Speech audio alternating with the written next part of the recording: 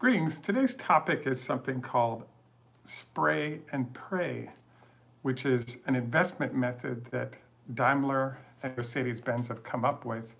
Daimler, Mercedes-Benz, VW / BMW have come up with when it comes to dealing with the threat of Tesla as a competitor. So we take a look at this theory. We also have some material regarding Stanford, which is my hat and shirt, as you can see. And then we also do our trade blast at the end because our Patreon access has been shut down temporarily. This is Greg for Teslafaninsight. Thanks once again for joining us. I wanted to thank our Patreon supporters as well as our subscribers. If you enjoy the show, please take time to like and subscribe and hit the bell icon so you don't miss anything. So we have these different beats for the show where there are different sort of topics we cover. One of them is sort of what's going on at Stanford and things you might want to be aware of. So if you're interested in $1 million worth of information from Stanford for free, I wanted to invite you to take a look at the Stanford website.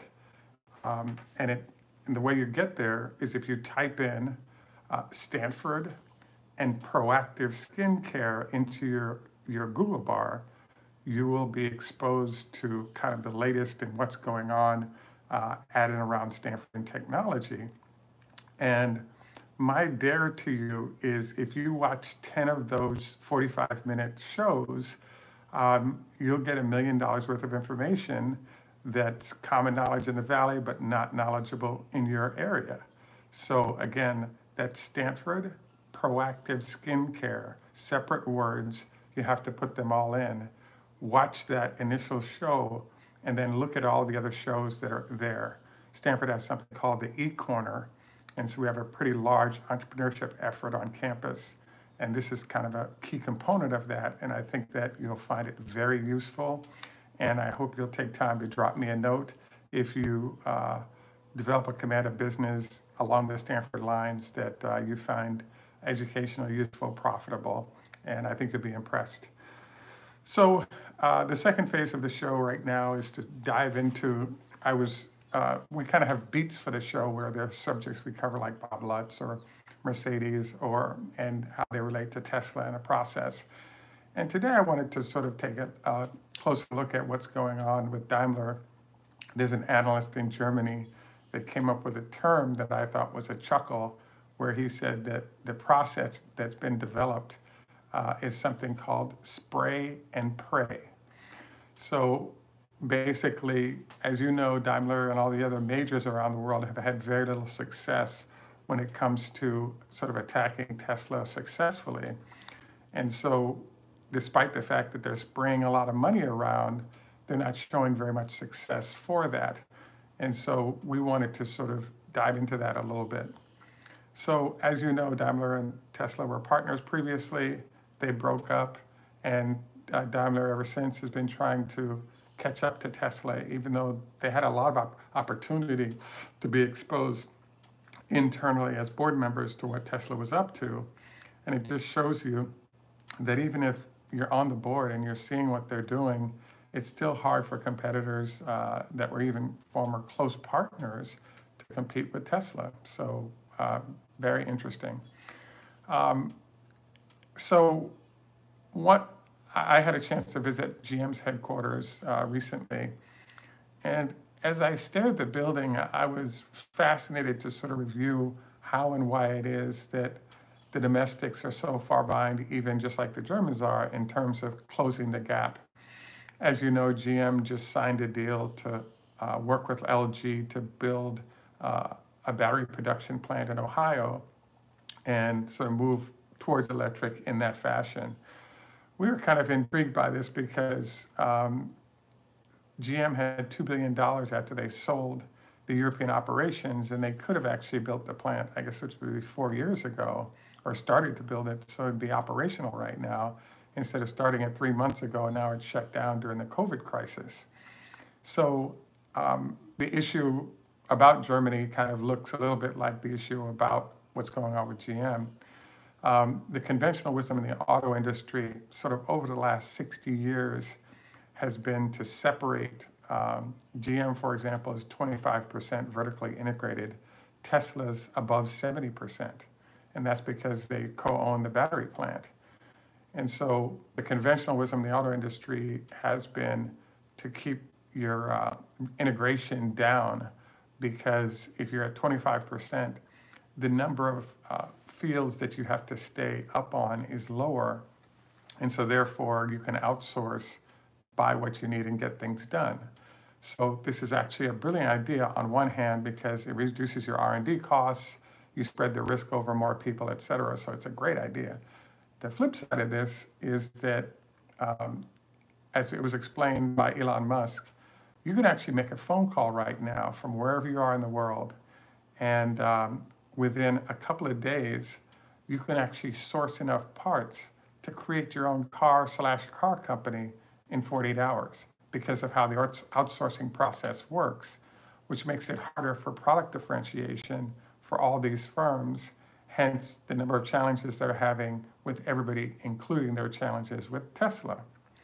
So I thought this was like, wow, this is very interesting. So the argument again is that Daimler / even GM and all the other German makes are really praying and spraying large amounts of cash, if not billions, unsuccessfully. One example I found unbelievably interesting is there's a place in Germany called Chemnitz, and Daimler-Benz actually built a battery production facility, a small one there, and I think they're building a new one now. And they ran into a problem because in round one, they couldn't get VW and BMW to join them in the plant. So they had a problem getting economies of scale that would make batteries coming from that facility actually work economically. So it's our understanding that they shut it down and then went back to buying from LG and others in Korea as a solution. So it's not like they have not been doing research and trying, but they've been running through some obstacles that were unexpected. So now, Cattle, for example, or LG are co-building these factories with the sort of big OEMs in Europe as a way to give them sort of the battery side expertise that they're now getting from the Korean competitors that they didn't really have in-house. And it wasn't just simply a matter of throw up a building, buy some equipment, and you're rolling. A little bit more complex than that. Even Tesla, recognized that circumstance. So I thought this was kind of fascinating. The other thing that I wanted to bring up in the review of the spray and pray process is there's a senior executive at VW, Audi, Porsche, in fact at Porsche, and he explained that when you look at the Porsche's major cars, you're talking 13 million lines of code. So kind of what they were highlighting is the fact that there's no loss of effort in getting a command of coding by the big companies. And in reality, they've spent a lot of money, and they do have a lot of software going on. The thing, though, I'd have to say is there's something called having software, and there's also a concept in business or software called the bleeding edge. So one of the advantages Tesla has is that Elon is actually one of the best coders in the world, i.e. writing software. And so not only does he know how to code, but along with a bunch of the Valley and Stanford alums, they're actually redefining how coding is done. And so I just think this is kind of fascinating. One example that I'm playing with right now is I have a laptop that's almost 3 years old, and it's a very nice machine. It's an HP, and it's a solid state, which is good, but the thing runs hot a lot, and the fan comes on a lot. So I was intrigued because I just bought a MacBook Pro because we're going to change up and do better editing on our show, et cetera. And I'm getting all the gear together to get rolling on our show, changing it that way. But I have to say, I'm blown away by the fact that I don't hear a fan running all the time, and the size of the MacBook Pro is so small. It's mind-blowing. And as I thought through kind of what was going on with this, what I realized was that the biggest sort of power drain and heat generator is the chip, the processing chip. And what's happening now is at the major plants in Taiwan, you have these chips that are getting smaller and smaller. See, they draw less power. So you have this brutal combination that is being battled by the global automakers of the fact that there's kind of a combination of a software issue when it comes to battery management and things like autonomous that they're behind on, but they're also at a little bit of a competitive disadvantage because you'll notice that the Intel and AMD or big facilities in Silicon Valley are 3 miles in front of what's happening at Tesla. So as you have Tesla's vehicles being upgraded to these latest technologies, they're drawing less power, their computing capabilities have increased, et cetera. And so staying sort of at the leading edge of this stuff is one of the reasons why we believe that there's a huge challenge that's going on when it comes to closing the gap by OEMs of all types when it comes to dealing with Tesla. I'm looking forward to actually, speaking of that, Battery Day is coming up supposedly, and there are a lot of people that are excited about potential. I actually think it's a joke, and it's only a joke because we know he's going to talk about some things, but he's also very cagey in terms, Elon Musk is very cagey in terms of what he will or won't present. So it makes it very difficult for anybody to, sort of get a feel for things that are going to change, but they big time really don't reveal a lot of information at those, which I think is kind of a chuckle. And because everybody is sitting there going, oh, wow, Battery Day is going to make a big difference. And then you show up and everybody's been waiting all this time and find out that they didn't know that much more now than you knew before. And they're having to be cagey because they're competing with some very big players who have the potential for disrupting their supply chain of whatever it is that they're trying to do as part of the process, potentially slowing them down. So we'll see what happens with that one. So in general, what we wanted to point out is that, yes, we've seen huge amounts of money being spent by most of the OEMs in Germany, and we have not seen a significant move forward, and we look forward to sort of reporting on what's next on it. The final segment of the show today that I wanted to cover is sort of our trade blast. We ran into a problem with our Patreon page. So for a couple of 3 days, we were told by them that it'll take them that long to restart our Patreon activities. And so we're sort of slogging through that and therefore have to bring our trade blast, et cetera. Either, if you want to send us, if you're an upper level Patreon person, send us a note at admin@Teslafaninsight so we can keep you updated on what's going on directly as we usually do on the page. Also wanted to note that right now is trade blast time. So today is Friday. It's usually limited to just our top level Patreon supporters. And our assessment of today is that congratulations to those of you who own Tesla. The stock is up like 40 points because the market's strong. And I actually think it's because of the Goldman 3-day rule after Goldman announced 3 days ago that they were sort of upgrading the stock. We're now in a situation where people are responding to that in terms of modifying their purchases to address the input that was made. I do think it's a challenging day because this is actually a pin day where 750 looks like a likely target, where there are a lot of options out there for the market makers to try to pin the stock. And for them, hopefully it doesn't get to 800 because that would be very expensive for those folks. I'm also heavily in terms of positions. I have over 100 calls on Abbott Labs, and from what I can see, they just got an upgrade to 109 by Citibank, and a couple more upgrades combined with the good earnings that they're presenting and the success they're having with the test for the virus, for me, means it's going to be, a really great situation.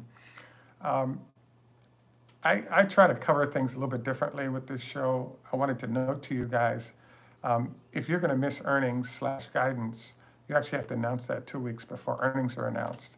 So we already passed that period. So Tesla's at least going to meet earnings, if not exceed it somewhat nicely. So you guys can ask as many times as you'd like about the Q1 number.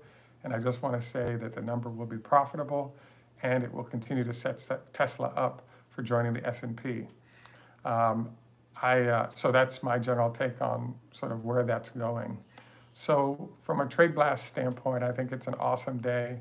And I just wanted to, note kind of what was going on. Just requested that I post the Stanford link. Not only will I post it, I think I'm going to go ahead and include it on a regular basis. Whenever you guys go, you can hit the Stanford link and be able to access free information and access to what's going on at the university in terms of information flow that might be useful. So, different angle for our show today, going on the German beat to see what's going on with all other car makers and Tesla. Congratulations to those of you who own options or stock right now, because it's booming. I think that, there's a nice buzz heading into the earnings period, and we're excited because we own some, and it's nice to do so right now.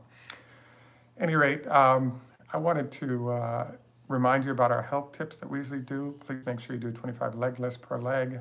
Also wanted to encourage you to every day, maintain leg strength and no knee issues as you age. 2, try a 5-2-1 of the other diets relative to mental health from the fasting standpoint. 3, wanted to encourage you 30 SPF or greater if you're going to be out in the sunshine. 4, consider playing a musical instrument or dancing or some other activity that generates mental activity that's sort of not the norm. Also wanted to note Mr. Petrobono, who's one of our supporters, mentioned that weightlifting is another way to maintain bone density as you age. So another thought that one might consider. So as usual, we want you to know that we appreciate your being here. Your time's valuable. We look forward to your comments post-show so that we can blend that in. And we want to encourage you to hook up some Abbott ads for now, because great company, perhaps the best CEO in the world right now.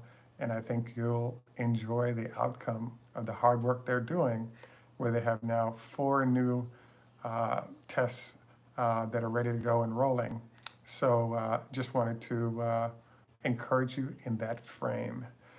At any rate, I just want to make one last note. I did a blast a few weeks ago, and it was an afternoon blast because Italy shut down, and it turns out there are a bunch of people who saved money or made money because they got out in time. So some of you might not like our show, but there are actually some people that have made and saved a lot of money in the process. So we're happy to hear that and really consider you to be part of the family because as you're successful, we definitely get to enjoy the fact that is the case. So at any rate, this is Greg for Teslafaninsight. In Germany, we say tschüss, au revoir French, lehitro, Hebrew, choda hafez Farsi, zdravstvuyte Russian, hello. Actually, I don't know anything in Norwegian, but it'd be interesting. Hej do for Swedish, and ni hao ma Chinese. We look forward to some China plant updates because it looks like some great stuff going on there. Have a wonderful day. Thank you for joining us. In Jamaica, we say, no respect, walk good man. Thank you and have a good day. Bye for now.